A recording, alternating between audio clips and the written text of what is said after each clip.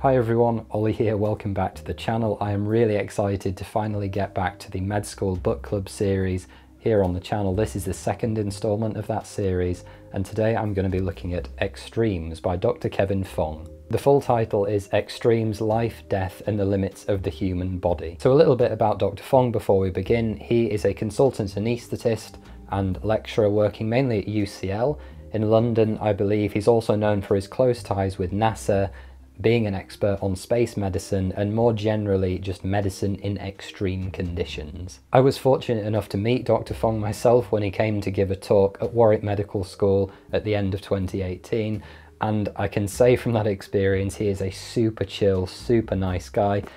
So much so that he actually signed my copy of the book here, which I'm very happy about. So what is the book actually about? Extremes is an illustration and an exploration, as the title might suggest, of what happens to the human body when it's pushed to its absolute limits under extreme conditions. The very first chapter of the book, which is called Ice, follows the case of Captain Scott, who led the Discovery and Terra Nova expeditions towards the South Pole at the beginning of the 20th century. So Dr. Fong in the book describes of that situation not only the kind of physical extremes that are going on, you've got the freezing cold, arid conditions of the Antarctic, but also the molecular changes that are happening within the body, and then what that would have meant for Scott and his men. So to quote, "As Scott's core temperature drops, the pumps that move ions across his cell membranes are grinding slowly but surely to a halt.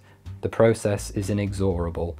In the absence of energy, energy borrowed from the fuel of food and burned in the fire of the oxygen that we breathe, the pumps wind down and eventually stop. The ions begin to assume equal concentrations on either side of the cell membrane. This simple symmetry is how death begins." The rest of the book is told through case studies just like this one, exploring situations like extreme burns, being shot through the heart, and the events of the Battle of Waterloo. It's not just historical events that are explored through the book either, because Kevin slips in a lot of his anecdotal experiences as a medical student, as a junior doctor, his knowledge of astrophysics, and becoming involved with NASA and the launching of spacecraft, especially insofar of the effects of those situations on the human body itself. As I said before, Dr. Fong is an anaesthetist, and there are a couple of rumours that go along with being an anaesthetist, at least in the UK. The first and perhaps more derisive of these rumours is that they do nothing 90% of the time, being sat down in the operating theatre when things are happening, either reading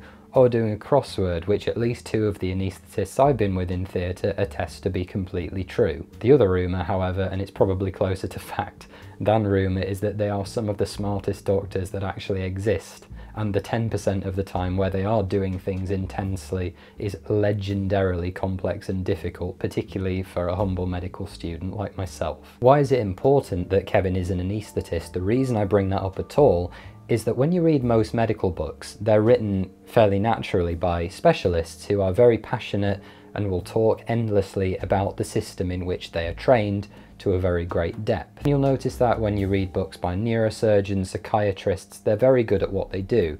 But what makes anaesthetists very different is that they have to be masters of all systems of the body, because their one job is to stabilise the patient's numbers when the hits the proverbial fan. Extremes covers all areas of the body in just enough detail to keep casual readers interested, while serving as good revision for anyone who's medically inclined. Kevin has been characterised as Brian Cox with a stethoscope.